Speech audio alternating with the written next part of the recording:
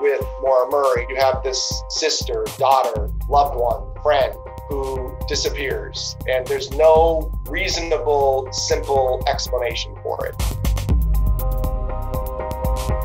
When Maura walked into a room, you knew she was there. Her smile lit up the room. She was very thoughtful and caring and concerned about others. Maura Murray, a 21-year-old nursing student from New England, went missing 16 years ago. Since her disappearance, her story has become one of the most well-known unsolved mysteries in the social media age. She was a standout student athlete. She scored almost a perfect score on her SATs and math. So she was heavily recruited by multiple different colleges and universities coming out of high school. She really did well in track. She actually finished 33rd in the entire country in the 2-mile. For me, Maura's just my little sister. Like, she's who I grew up with. We did regular things, and we miss her. On February 9th, 2004, Maura sent an email to her professors at the University of Massachusetts Amherst. Maura Murray sends an email that says she's going home because there's been a death in the family. It turns out that's not true. According to investigators, she made a call to a condo in New Hampshire, packed a bag of necessities, and left her school's campus at about 4:30 p.m. Later, she goes to an ATM. She withdraws most of her money. Then she goes to the liquor store and she makes a number of purchases. And then she just goes on a drive, heading hours up to Haverhill, New Hampshire. Mike Baudet, an Emmy Award-winning investigative reporter at Boston news station WCVB, has covered Maura's story in the years since her disappearance. We end up finding out after the fact that there had been a few incidents leading up to when she disappeared. Among them, she had been in her father's car in the days leading up to this and had actually crashed her father's car. And so that obviously distressed her to some degree. Investigators also discovered that she had actually used MapQuest to map out a path to Burlington, Vermont. Shortly before 7:30 p.m. that evening, Maura was involved in a single car crash on Route 112 near Haverhill, a road that her family says she knew well. It's a road to Bartlett, where I'm sure she was going, because she knows it like her backyard. Because we were in New Hampshire so much, at least 4 times a year. She was up there every year of her life. 2 witnesses called 911 to report the accident. The first at 7:27 p.m., followed by another 15 minutes later. The second witness, a bus driver named Butch Atwood, is the last known person to speak to Maura before she disappeared. I just asked her how she was. She said she was shaken up. I couldn't see any blood on her face. And she was shaking like this. I says, okay, I'm going to go call the police. He asked her if she needed help, and she declined, stating that she had already called AAA, which Butch knew at the time could not be possible because there's no cell phone service in that area. So there's that small period of when Butch left Maura and went back to his house to call 911. And in that small window of time, with multiple neighbors watching, Maura disappeared off the face of the planet. It's a unique case because of the short window when she disappears. She's seen by people and she's gone. The police get there within around 10 minutes. They find her car. It was a minor crash, but the car isn't drivable. The car is locked up. They go inside. They find alcohol. They think she actually took a backpack with her, but she left other belongings that were in the car. There were textbooks, there was a few changes of clothes, her running shoes. She took some of the alcohol that she had purchased that day at UMass with her, so it was not recovered in the vehicle. And it was a pretty fair amount of alcohol. So, I try to think of, did she run down the road? Maybe, but she did have bottles of alcohol in her backpack, so that would have made that a little bit difficult. Maura's family was told of her disappearance the following day. Basically, it was like a family alert roster was activated, and everyone's calling everyone and trying to figure out what is going on. And I just remember complete confusion at first when I got the call. And they just asked, where's Maura? And I was like, what do you mean, where's Maura? She's at school. And then they said, no, she was in an accident in New Hampshire. And then we're trying to figure out, why is she in New Hampshire on a Monday night? So then it quickly went into chaos and panic. Haverhill police, state police, and Maura's family searched the surrounding area in the months that followed for any sign of her. We did an intensive search of the crash scene area for evidence that she may have walked into the woods. Nothing like that was uncovered. Her family often drove more than 150 miles from their hometown of Hanson, Massachusetts, to look for her. We've been going through the woods, all our favorite spots, and we're just looking for somebody just to come out and say something. Everybody's here looking for you. Just call any one of us and we'll come right down and get you. Don't be afraid, please. Her boyfriend even flew in from Oklahoma to help with the search. We're all sticking together, we're all giving each other a hand. We love her and we want her back. Maura's family placed missing posters and flyers in and around Haverhill, as well as into Vermont.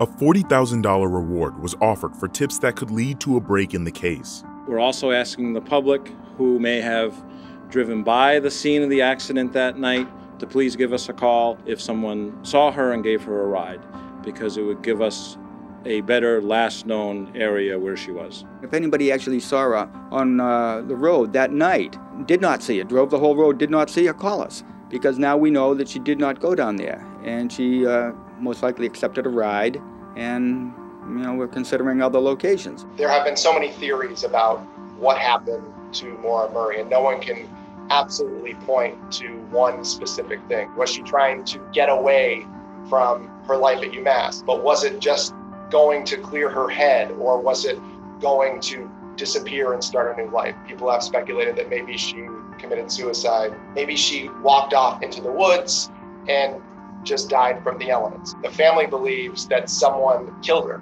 We suspected foul play very early on. There's several different things that kind of make us believe that, and one is the scent dog that was on the scene lost her scent right up the road, which would indicate she got into a vehicle. No activity on her cell phone or a bank. If she did walk into the woods, which is one of the theories, we would think that something would have been found, her keys or cell phone, backpack, something. She never reached out to anybody in the family all these years. And one thing people tend to overlook is the fact that my mother passed away from cancer. She would never let my mom pass away without reaching out if she was able to. With her whereabouts still unknown 1 year later, family and friends hosted a gathering marking the anniversary of her disappearance. They decorated a tree with a large blue ribbon near where she was last seen, a tradition that the Murray family holds up to this day. My father actually said, "We got to do something to mark this location, as it is the last location that she was seen alive." Every year he puts a new blue ribbon, and so that's all that there is there. There's just this blue ribbon that just sits on the tree, and it's been there for the entire time, 16 years. And it's kind of the rally point for when we have annual vigils or when we have searches, or even if I'm up in the area doing something related to the case, I always drive by and, I just feel certain energy in that area. Frustrated by the lack of progress in the case, in 2005, Fred Murray filed a petition with New Hampshire Superior Court, claiming that the state police department's refusal to release investigative files pertaining to Maura's case, approximately 2,500 documents, was illegal. My dad felt that if they weren't going to investigate, he wanted to investigate because, this is his missing baby girl. It was at the Superior Court where he asked for some of the records to be released. They declined it. So then my dad challenged that, and then it got moved up to the New Hampshire Supreme Court. This is just part of overturning the next stone to see what's under it.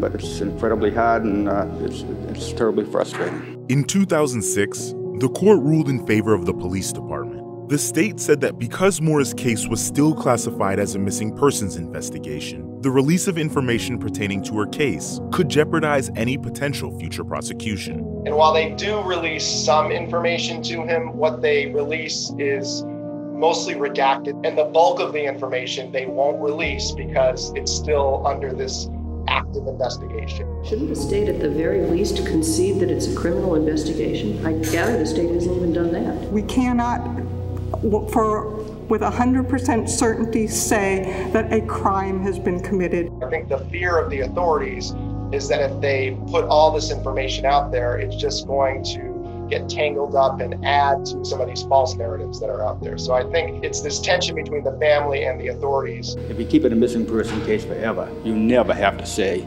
anything at all about what you did. We want to be sure that when we find out what happened to Maura Murray, that if it involved a crime, that we can bring that person to justice. But what's so frustrating about that 16 years later is what happened to that chance of law enforcement proceedings? Absolutely nothing. Despite the unfavorable ruling, Maura's family never stopped looking for her. We have people from all over the country, all over the world that follow and are invested in this case.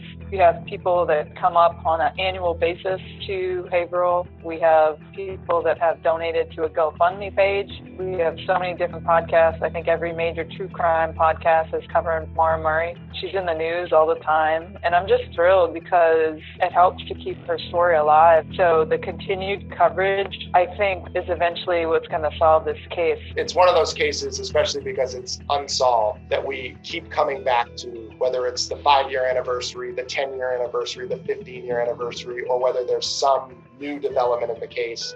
In February 2019, Fred Murray hired 2 cadaver-sniffing dogs to search the basement of a home in Woodsville, New Hampshire, near Maura's crash site. There's your positive right there. The dog lays down. Yes. We had 2 independent, respected cadaver dogs that alerted in the basement in essentially the same spot at 2 different times, 2 different handlers. So when these type of things happen, you kind of like, your heart starts beating faster and you're like, oh my God, could this be it? So we had a ground penetrating radar team come in. They did a scan of the basement and they found an anomaly underneath the surface where the cement was. It tells me that my daughter is buried there most likely, and that I'm powerless to dig her up and bring her home and give her a proper burial. Investigators finally agreed to excavate the location in April 2019. There's always a level of uncertainty with something like this. I am optimistic that we may have finally found her.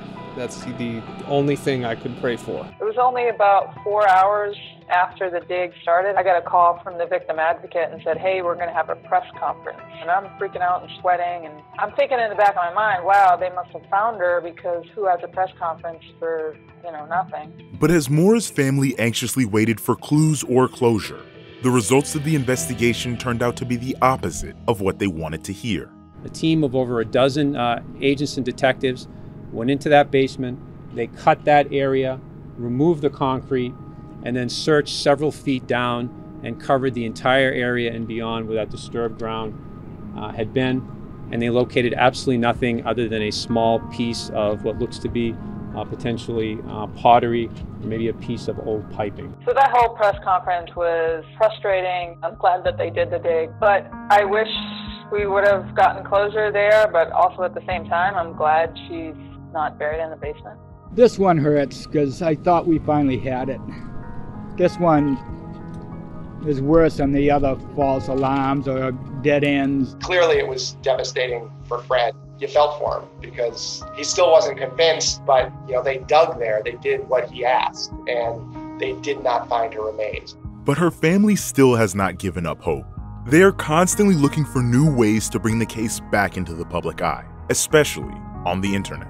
The website, MauraMurrayMissing.org, was launched on Maura's 38th birthday. We have this powerful, powerful community that really wants to find out what happened. But the problem is when you've got all these different places to discuss Maura's case online, a lot of times the information that is just said several times now becomes fact. So I wanted to create a family-run website with accurate information and a way for people that are following the case to get the latest news. And I just want people to know how grateful we are for their support. I always tell people that somebody knows something, and what I mean by that is just keep talking about Maura, because there's a missing piece out there. We're just trying to pull out all stops and find her. I'll quote my dad and what he said one time at a vigil up at the ribbon tree, and that is, we are coming for you, kid. With this support that we have in this community, and my personal vow is I'm never stopping, and this is never going away. If you want to learn more about Maura's case, submit tips and questions to the Murray family directly, or support the Blue Ribbon Campaign, you can visit their official website, www.mauramurraymissing.org. I'm Aaron Burrell. Thanks for watching. Please like this video and subscribe to our channel, Stitch, for new episodes of Dispatches from the Middle.